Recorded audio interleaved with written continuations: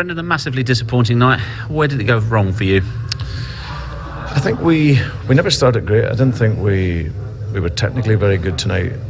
And certainly the first 25, 26 minutes. And then once we started to combine and pass the ball, then we created good openings for the game. So I think we had enough chances to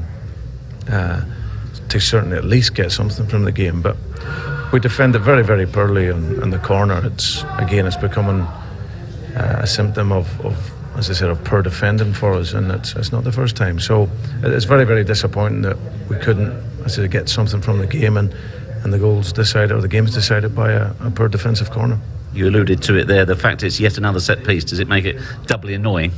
Very much so. Very much so. I think it's something that we continue to talk about and look at and analyse and more. But you have to, as I said, you have to deal with it on the field. And the key to the defending is that you've got to win your, as I said, you've got to win your first contact on the ball, and we continually don't do that enough. And eventually they get the goal.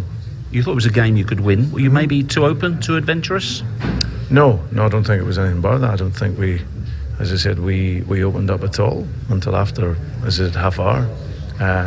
Listen, they're a good side. They've got some good players. They open up the pitch well. I certainly didn't think we were expansive by any means at all. So no, it was just a disappointing result for us, and felt that we should have got something from the game. Was Raheem Sterling particularly out of sorts by his standards?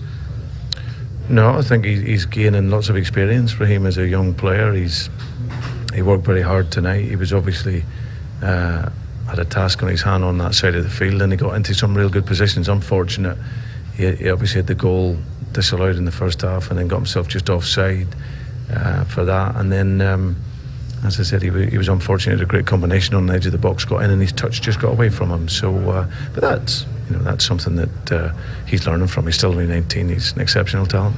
Mario Balotelli, he led the line on his own. How do you think he did? Worked hard. Needs to do more. That's the simplicity of it.